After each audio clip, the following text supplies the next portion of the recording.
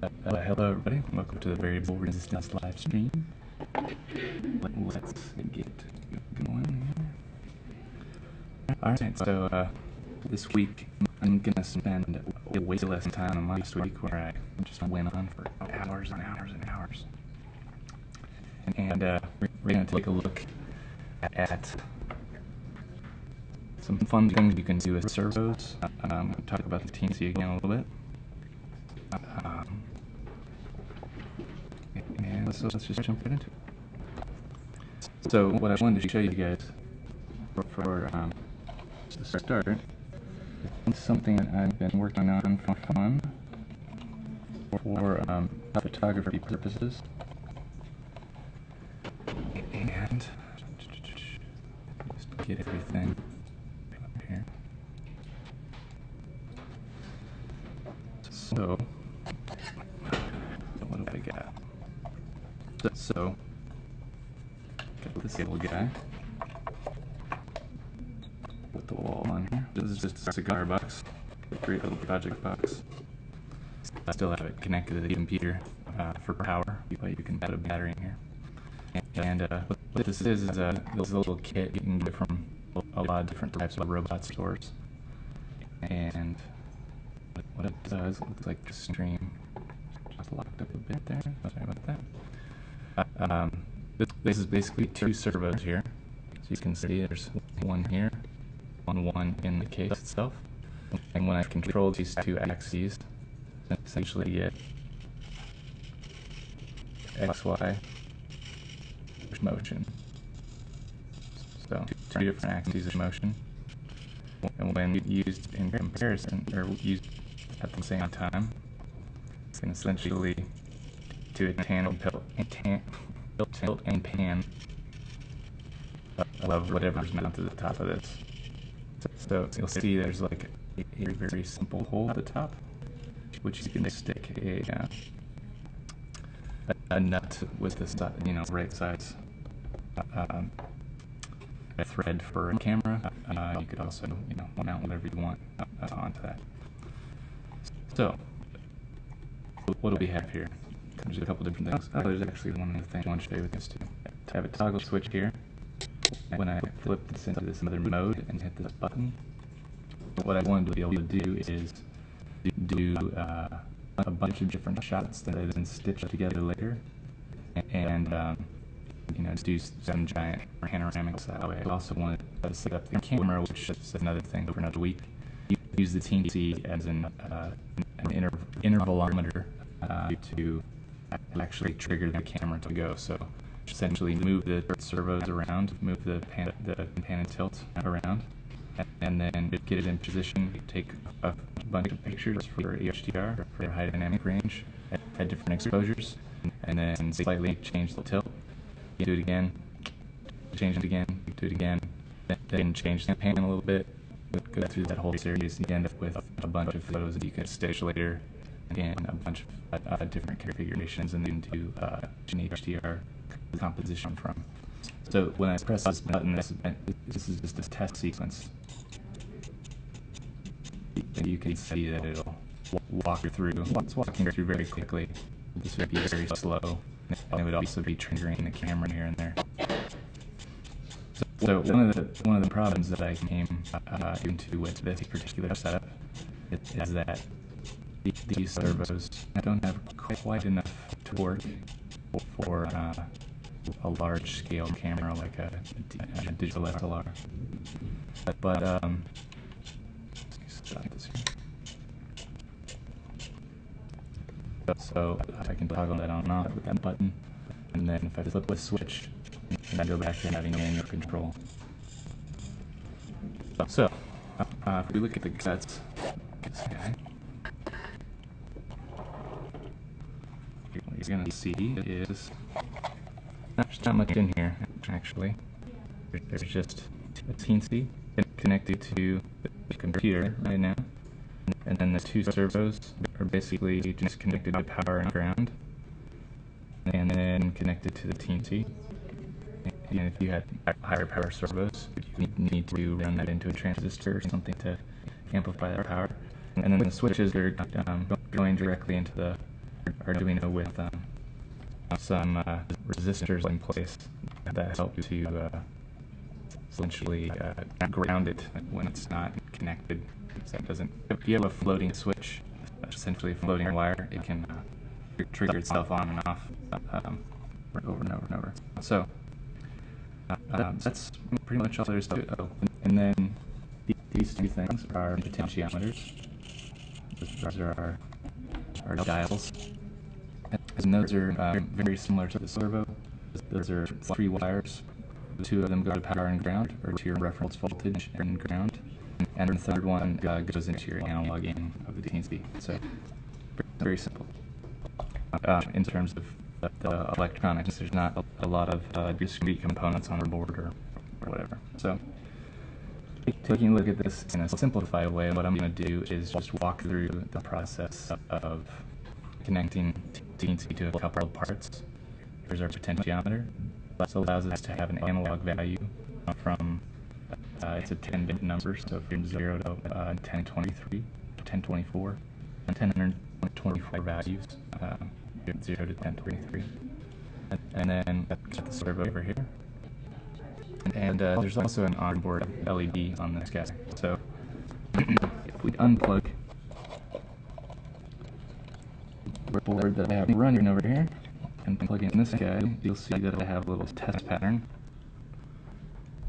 on the Teensy that's just blinking.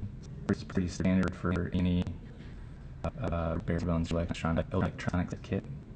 You'll just get blinking going, and that helps you figure out that you're making the correct connections to the device. So let's step into the desktop here, and we'll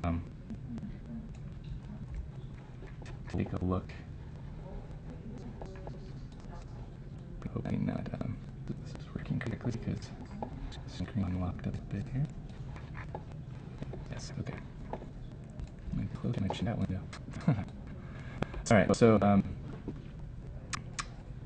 there's 2 things involved with running Teensy in the Arduino platform. You're going to want to download Arduino, of course, and then you're going to want to go to PGRC and download Teensy Arduino.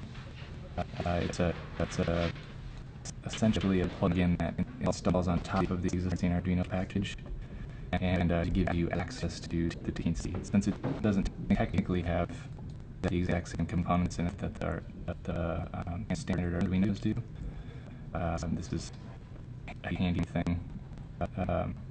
It's kind of an essential thing that you need to have to get these things talking to one another. So once you've done that, once you've installed an Arduino, it goes into the applications folder. It's a little different on PC, but there's instructions on the website for how to do this. Once you have that in the right place, then it's a matter of installing the Teensy Arduino software, which will look for the existing Arduino install and install it on top. After which, when you open Arduino, it's very similar to processing, which we were talking about before. You're going to have a very similar window to processing, a little greener, a little less blue. This is actually C++ versus Java, which is what processing is written in. I haven't really walked you through anything processing related in here, but if you haven't done any of that. And then if you're on the Arduino website, if you go to the reference page, it's going to show you all of the different things that you can use with the standard Arduino code set. There's also a lot of things you get for free with the C++ packages that are sort of built in, but we're sort of ignoring that for now. If you're in the reference page and you click on libraries, there's a bunch of standard libraries you get for free. One of the ones we're going to be using today is Servo. So anyway, that's how you get started there. Jumping back into this example, I've been starting to add some of these servo lines. I'm going to comment those out in a moment. And I'm just going to run this here. You'll see there's some includes we're doing. And let me zoom in a bit so you can see this a little better. So we're setting an LED pin, just like with open frameworks and also with processing a lot of these creative encoding frameworks.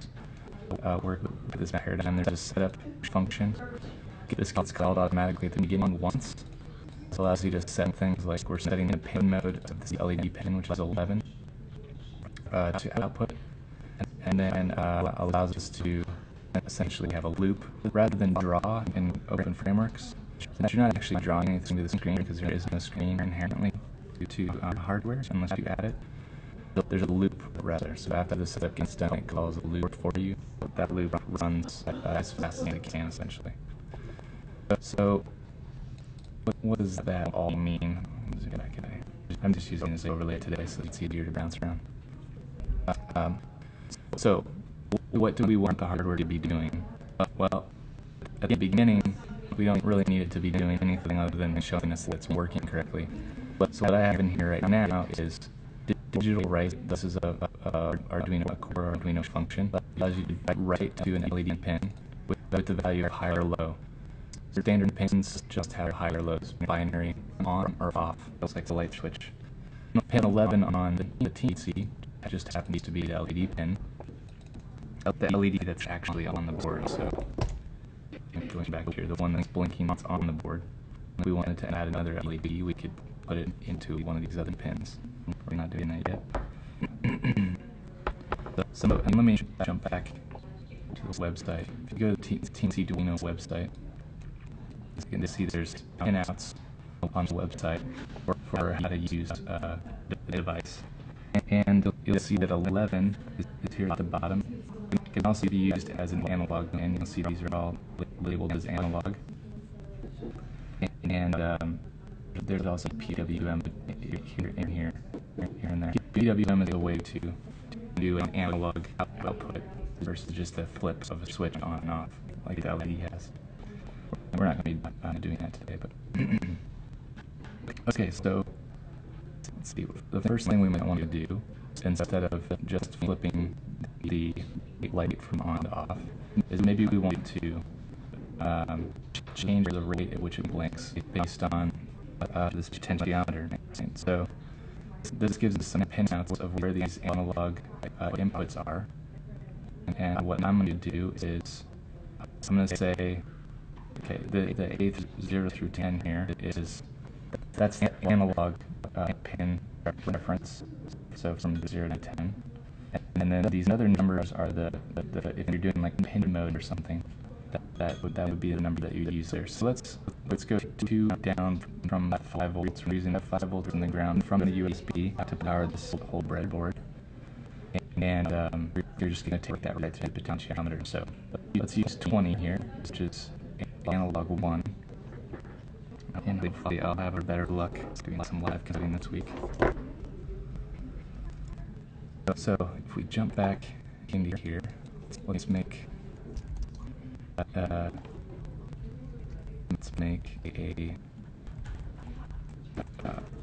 pot pin. No pun intended. And we're going to set the pin mode of the pot pin to input potentiometer. And then in the loop, we're going to create a variable, an integer, that tells us what the potentiometer is set to. And these can be 0 to 1024. And so I can call that pot value. And set it equal to, I'm used to Objective-C, see how I did that bracket without even need.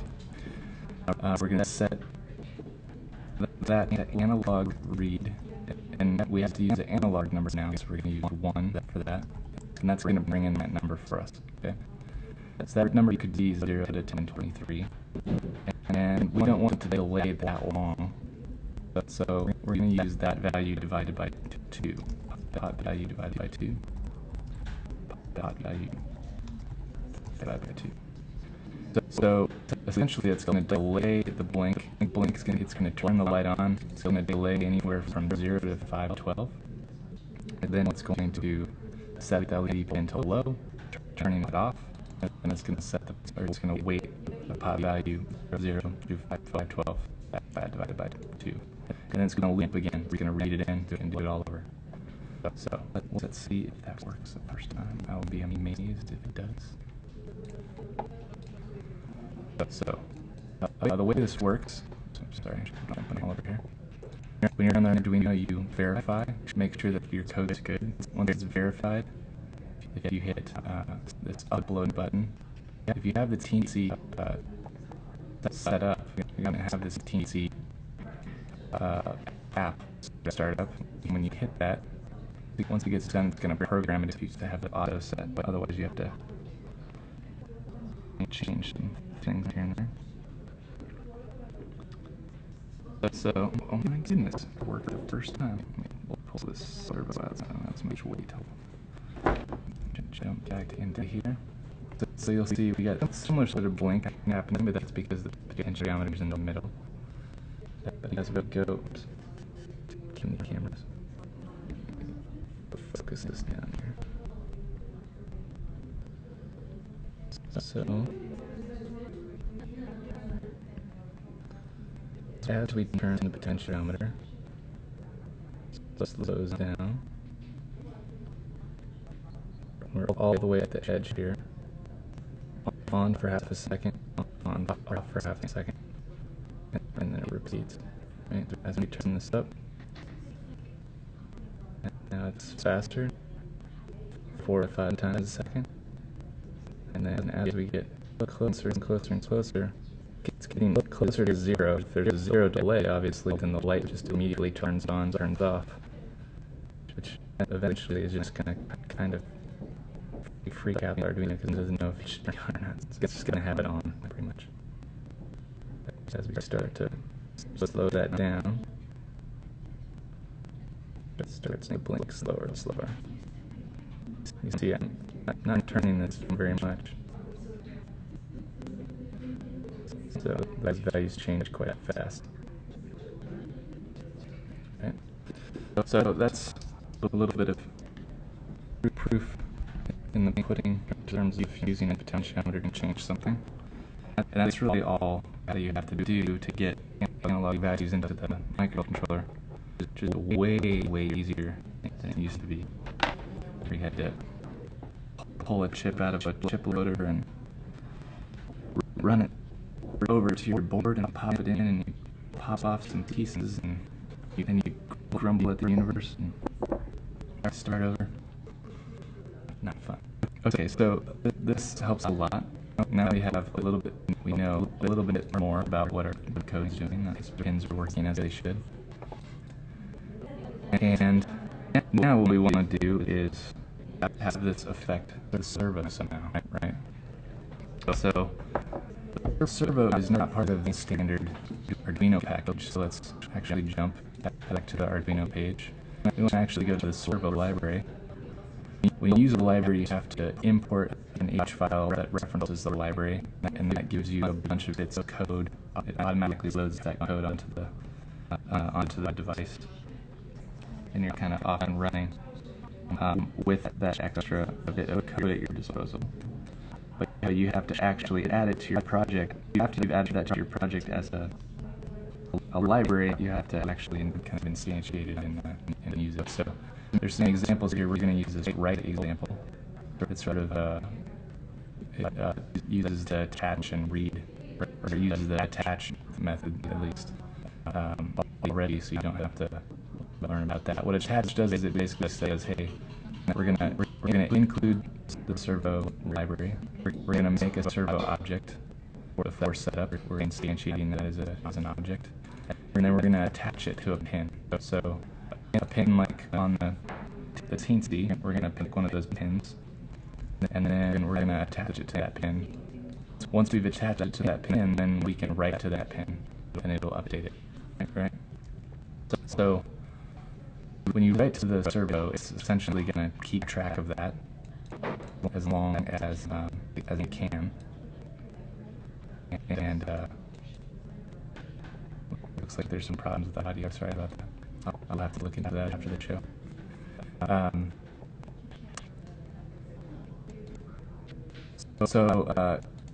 when you're writing to the servo, it's going to have, at least with most servos, you're going to have 180 degrees that you can turn the servo, right?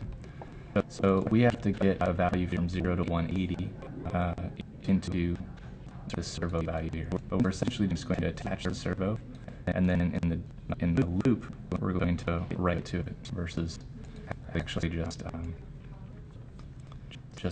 doing it once in the setup. So let's copy, most of this code is already copied over. Let's go back to Arduino. So we're going to declare our servo object.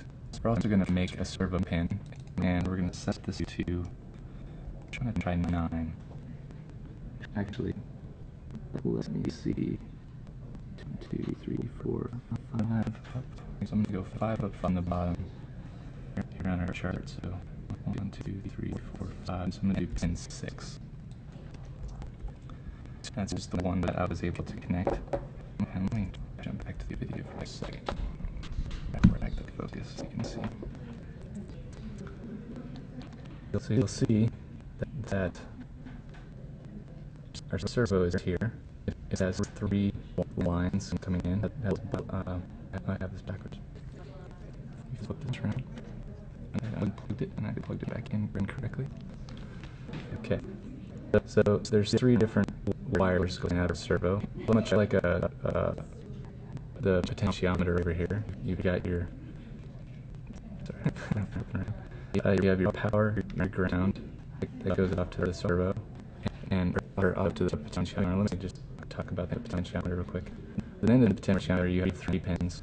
The outside pins are sort of your reference voltage and your ground. You can turn those, you can flip those as you see fit, and it just means that the values will change different based on whether the power's on one side or the ground's on that side. If you flip it around, then the values go from 0 to 1023 would flip to 1023 to 0 as you turn it in the same direction. So that's the only reason that you need to flip those around. And then the signal that comes out is in the middle here. This yellow. And I'm doing the same thing with the servo. So it has 3 pins, our power and ground. And then you've got your yellow that is the signal, right? And the signal pin, you can see that I'm connecting that up into pin 6 of the board. So I'm seeing that everybody's kind of having problems with audio. I apologize about that. Let me just take a quick break here. I'm going to start the broadcast for just a moment and try setting this value. Okay, hopefully this is better. I'm not sure. If it's not, do let me know in the chat, and I will try to take a look at it after the stream. Okay, sounds like it's a little better. Might be that I had the bit rate for the video set to 1000. Justin TV seemed to like that. Okay, it might be a little too much for Ustream. So okay. Hopefully this is better. If it's not, let me know. I'll tweak it after. That might be a little bit high of a bitrate anyway, but I'm being a little greedy because I can. Okay.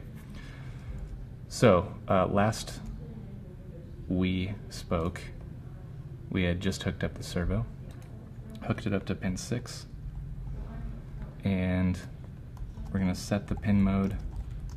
This might not be necessary, but it's always good to do this stuff, even if the library's doing it. So it's going to be an output, and then we're going to do that attach business that we saw on the website. So we're going to attach the servo to that, but we're going to, instead of pin 9, we're going to attach it to the servo pin, which we've declared as 6 up above. And then rather than doing any delaying, we're going to if we have delays in here, it's going to slow down our code at a high level. It's going to slow down everything. We're still going to read in the analog value, and we're just not going to do anything with it for the moment. We're still going to do a delay of, say, 50, just so that we're not slamming the servo continuously. And then we're going to write to the servo with, oh, we are going to use a pot value right away. So we want to go from 0 to 180, right? Because those are the ranges that the, make it really fun here and use a calculator. Although it's hiding. Why is the screen not zooming out? Okay. Bring the calculator over here closer. So what we want to do with the calculator is, since we have a 0 to 180, there's all sorts of fun things in Arduino that we can use to map ranges from things. But rather than getting too complicated talking about those features, do a little bit of math, because come on, math is fun. So if we have a 0, what we're essentially trying to do is go from 0 to 1023. From that value, we're essentially trying to convert that to 0 to 180, right? So that's essentially 180 steps. So what is 1023 divided by 180? It's about 5.6 times bigger than the other range, right? So one very simple way that we could map that range, do that right? Okay, yeah, I did 180 divided by 1023. All right, so 1023 divided by 180, it's about 5.6, 5.7, right? If we do 5.6, if we divide the value coming in from the potentiometer by 5.6, it's going to bring it down into a range that's a little bit closer to 0 to 180, because there's essentially 5.6 units of every step of 180 that the potentiometer is bringing in, if that made any sense whatsoever. So I'm going to change this here, and I'm just going to divide that by, I'm just going to divide it by 6. It's going to be a little bit of an overkill, but for the purposes of what we're trying to do, it won't give us a true 180 degrees, but it's enough that we can kind of see what's going on. So I'm not going to save that yet, but I am going to verify that. Step back out so you can see what's going on. I'm going to upload that to, oh, sorry, we need to include the library, which I didn't comment back in. And my notes need to be commented out or deleted. All right, there we go. Let's upload that. And we could hear a happy little servo sound. Jump back to the camera here. So you can see this as I'm turning the potentiometer, getting a nice little motion to the servo. Now, one of the things that's happening here, there's a few things now that we have this, which I can't believe that worked first try, to be honest, because live coding is never that smooth. So one of the things you're hearing is that as I'm turning this, if I'm turning it fast, you can hear it going, and that's because we have that little 50 millisecond delay in there. If we took that out, it'd be a little smoother, but it's also, as we're moving this,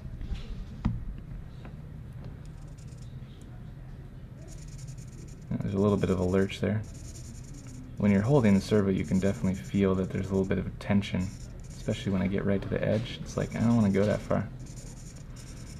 So, also, when I let go, it's keeping it there, but the servo occasionally kind of does this little jerk, this little So there's all sorts of little things that we can do to smooth that out. One of the things would be to do a little bit of a conditional check on the incoming potentiometer values to essentially make sure that those values have changed by a certain range, and if they haven't, just don't actually set a new value into the servo. It's gonna save power because you're not sending power to the servo all the time. The servo is still actually going to be kind of powering itself, but it's not going to be fighting you all the time. It's not going to have that internal crunching noise. And in general, it's just going to help smooth things out. There's a bunch of other things you can do to smooth things out, but that's essentially the general idea. So from there, you could set up a whole bunch of of fun little logic in your code that allows you to, imagine having two servos, which all you have to do is just kind of duplicate those servo objects and change how the values are going into them. It's very easy to essentially control one of these two-axis guys. So, with that in mind, I wanted to show you what I'm hoping to do with this long term. So that was a camera project, and what I'll probably be talking about in the future. This is just a little piece of a lamp that I've been working on for a while that I want to finish. I'm going to turn off one of my... Oh, that's in the shed. Excellent. Good job, Jeff. Turn off one of my lights here. Show you this. So this is a lamp project I'm working on, and you can see, at least to some degree, the idea behind this. I'll put some paper up here. Maybe this will help show. So the idea behind this is that obviously when these LEDs, these are pretty strong LEDs, these are LED light strips. They're very similar to actually the exact same light strips that are being used to power half of this broadcast light situation. When these lights are focused directly at something, it's very, very bright on the paper. As you turn this, it gets more or less diffused. So you can see there's still light hitting my face, but it's much softer, much less dense shadow, not dense shadows there. Whereas when you really focus that in on me, you can see a lot of those little weird divots on my face and all that. So what I'd like to do with this is essentially get a whole series of these, similar to when you're watching a basketball game and there's all those lovely ads next to the side of the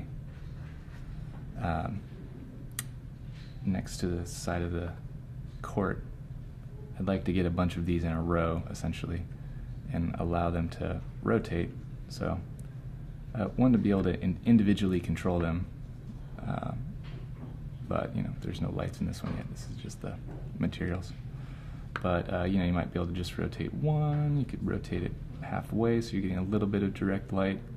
Also, as you start to rotate the next one, you'll see that that direct light is starting to bounce off of the wood of the one next to it. So the wood actually helps to light the space indirectly as an indirect sort of diffused light, as well as it sort of warms the light a little bit. So this is a very, very white versus other qualities of LEDs, which are a little bit warmer. So if you wanted a very cool light, a very neutral light, and a very direct light, you could just blast these out. But if you wanted to diffuse things down and make for a little bit more of an atmospheric light, a little bit more of a diffuse light, you could turn some of these or turn all of them sort of halfway or at an angle. Anyway, so that's something I'm hoping to play with more in the stream in the upcoming weeks. So you can see how that's progressing. I can document that as well. And eventually hoping to do a little bit more, some iteration on that also. Because the original lights, or they're not really lights, some of them are lit, but the original shapes that are used for advertising are more of a triangular shape, so that when they turn they can be right up next to each other.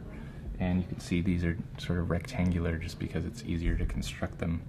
And that means they can't be quite as close, because when they're turning, they're going to get a little bit wider. If you have a triangle, the ends of the triangle are the widest part. The actual actual structural component is the longest part of the triangle. So as you're turning it in the middle, those little points at the outside of the triangle are going to be the farthest point out. So if it's next to the next item, if you get them equally spaced, then they won't touch each other when they're being turned. They're not going to slam up against each other. With these guys, since they're essentially half of a cube or half of a square rather, as you're turning them. When they're at that sort of 45-degree angle, that's when they're at their longest. So that means when they're sort of at rest, you know, the difference between this, that's the length of my finger pretty much. So when this is straight, you see you've got about a centimeter of a gap, which is kind of cool, but it might be a nice, you know, white space sort of thing.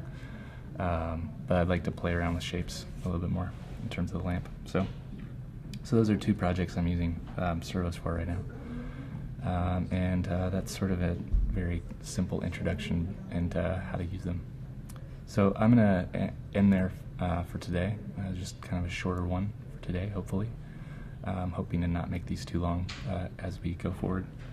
But yeah, does anybody have any questions before I close things up? Looks like I have a couple people around. Any questions? Probably not. I know both of you guys. You've both played with servos before, I'm pretty sure. Alright, cool. Well, if you have any questions, feel free to post them to variableresistance.org or, you know, chat with me since I know both of you. Alright, so I'm going to end here for today. Oh, I do have a question. Why did you use LED panels? That's a very good question. That is actually a great question, of which I'm hoping to do a follow-up show at some point. The basic answer is that I'm sorry for the person asking the question. I did not realize that you're asking that there's a little bit of delay between my speaking and the broadcast, so I'll have to ask questions and then wait a little bit longer next time. Yeah, so the basic answer is that LEDs sort of afford a bit of a better DC current. So like you saw with the LED on the Teensy before, that's a DC voltage, it's an on-off voltage, versus an AC voltage like a light bulb, which is actually a sine wave of voltage slamming from one pin to the next, or one, you know, you got the two fingers going into the socket. Well, not your fingers, hopefully. So with an AC voltage, it's a much more complicated circuit to control that. And now that LEDs are becoming easier to power and get bright light from, and there's lots of bulbs on the market that are doing that. A lot of those LED bulbs are actually AC LEDs. They're doing the conversion inside of the bulb itself to AC. But these light strips are simple, very, very simple 12-volt DC connections. So by using a transistor that steps up the voltage coming out of the Teensy from 5 volts to 12 volts, and also sort of allowing its own amperage to hit the light bulbs versus powering it directly through the microcontroller, I can actually not only change the rotation of the lamps, but also change the quality of the light, change the intensity of the light. So that's going to give a little, you know, if rather than it just rotating, if when you turn it on, it rotates while the light bulbs are slowly dimming up, then, you know, you can sort of make that a little sexier, perhaps. The other thing that well, as in a comparison, in theater, all the dimming of lights that's happening in those sorts of systems, you know, it's thousands and thousands of dollars going into you know, complicated dimmer systems and things like that, with much higher temperature lights, and so I'm trying to avoid that as much as possible. There's a little bit of heat that comes off of these guys, but it's not nearly to the level that even this light bulb behind me here that's helping light the show has. So that's the main reason.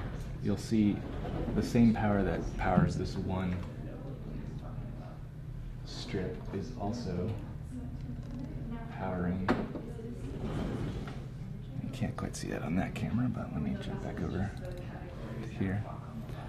You'll see this is a whole strip of these same bulbs, or same LEDs on the strip. That same power supply is essentially lighting this side angle, which is kind of giving me a simulated outdoor light, since I have a real outdoor light over there too. To simulate it more helps to give a little bit more balance to the I don't know, some people would argue with that, since you have two different temperatures of light. I go back and forth on that. I think it kind of makes for something nice.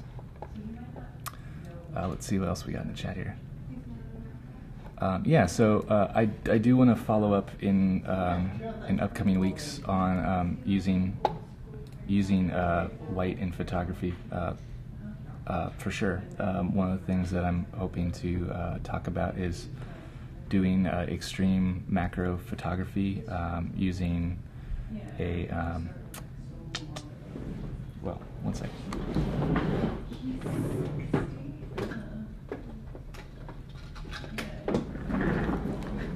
Somehow forgot the word tube for a second. Using one of these guys, which is just a very simple kit. You can get it for any type of SLR. This is for a Canon style mount, and there's a bunch of different sizes of these all together. If you use all of them in conjunction, it makes for some crazy, almost microscopic macro photography. But you can take a small ring or a medium ring and then connect them to these end pieces. This piece would connect to whatever lens you're using. There's certain lenses that work better than others. And then you have a piece on this side that connects to the camera. And when you have both of those in conjunction,